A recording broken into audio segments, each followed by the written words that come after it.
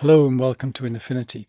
This is a look at using fill layers in a number of very flexible ways to add colour to a picture. So let's start off. If I go to layer, say new fill layer, it's going to just blot that away there so you can't see it. I can always reduce the opacity, so I could lighten it by just having it low value there, or I can use a blend mode. I can use it to lighten it that way. So there in itself is something that can be done. Let's put a colour in. Let's say call it green is in here.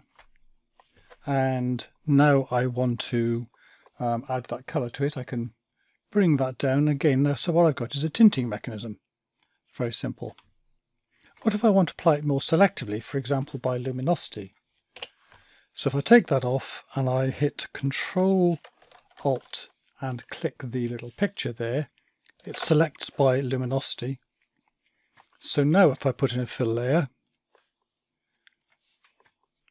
then it uses that colour and I've now got this. So if I just go Control D to get rid of the marching ants. This looks pretty green. I can always turn down the opacity of it and just have a tint here where it's putting it more into the lights than into the darks in this example. Or I can go down here and use something like a soft light, which is quite a pleasant effect. There is also more flexible ways of doing this. I'm going to leave this for a moment, because I'm going to put in another fill layer above here and do this in a different way, but just going to show you that it's the same effect. And that is to use the blend ranges up here. With this, you may think, well, it's applying to this layer, so should we be using this one? But if I use this and I bring this down like this, all it's doing is going and just, it's like opacity, isn't it? Yeah, so this acts like an opacity control. That's all it's doing, is turning it down. And if you go the other end, you get the same effect. But this is kind of handy because I can use this as an opacity control.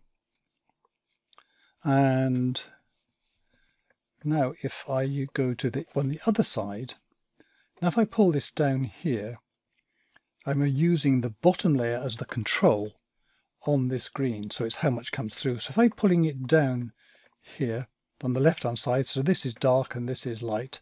So this, say in the blacks, I want none of the green. And you can see here that's being pulled down. If you had a perfect black, you'd find that. But I want all of it available up there. And so I'm now controlling this. And if I take that off and put that on, see, I've got the same effect.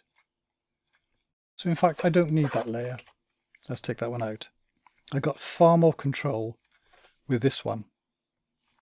What I can do with this as well is if I move this across like this, then I'm applying this just to the lights, going from the mid-ranges, mid-tones up to the lights there. I can uncheck that and have a curve on it. And I can, of course, use a blend mode to make that a bit more usable. What I can do as well with this, if I return the blend mode to normal, it's saying I'm focusing here on the lights. So I need a light color here. So to make this light, I'm just going to push up the red and the blue there. So what you're getting is going to be a light green. And see that very light green. Or I can do it down here. I can play with the colors here. And what this is doing, this is applying the light green just to the lights. And I can, of course, again play with the opacity here so that it uses like a volume control. I can also go the other way, up here, bring that one down and this one's somewhere in the middle. But this is now applying it to the darks. But because it's applying to darks, it looks odd because I'm applying a light colour into the darks. So I'll make those darker. So I'll bring those down and bring the green right down here. So now I've got dark green being applied into the shadows. And you can get some interesting effects like that. And I can control this by how much of the shadows it comes into. I could pull this across here and say, oops. There we go. So let's push it more into the shadows like that. I can control the volume effectively of it with this. And so I've got a really good way of colouring this as set by the fill colour here. And because it's a fill colour, and this is still a fill layer, I can actually go around, change this to whatever I like. Because I'm focusing on the darks, then I'd better keep to the bottom end here, so I can put a nice tint into the shadows. And because I haven't used the blend mode, that means I can use here any other blend mode that I like. So I can now add different ways of blending going down here. So that is a very useful way of using the fill layer to add all kinds of colouring effects. And I'm going to come back to this in future videos. Thank you very much for watching.